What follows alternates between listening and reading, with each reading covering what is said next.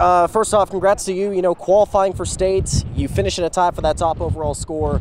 Just overall, what was working well for you on this course today? First off, before I say anything, I want to thank God for today. I didn't think it was possible for me to go to state today, but I guess it was in His plan for me. I played pretty well.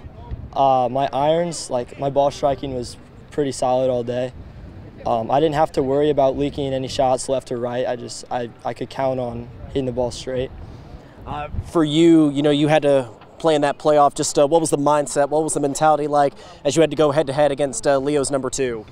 I just tried to keep it fun because the less pressure you have, the better you're going to play.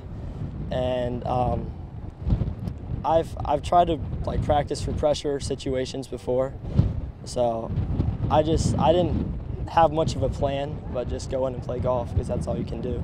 You kind of mentioned at the top that this wasn't something that you necessarily expected coming into today. Yeah. For you to get this chance, though, to go to state next week and compete against the best in this state, what does this chance mean for you?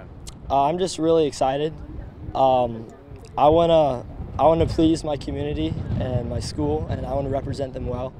So I want to do my best to show people what we stand for. Gonna ask your brother for any advice? I think I'll give him advice.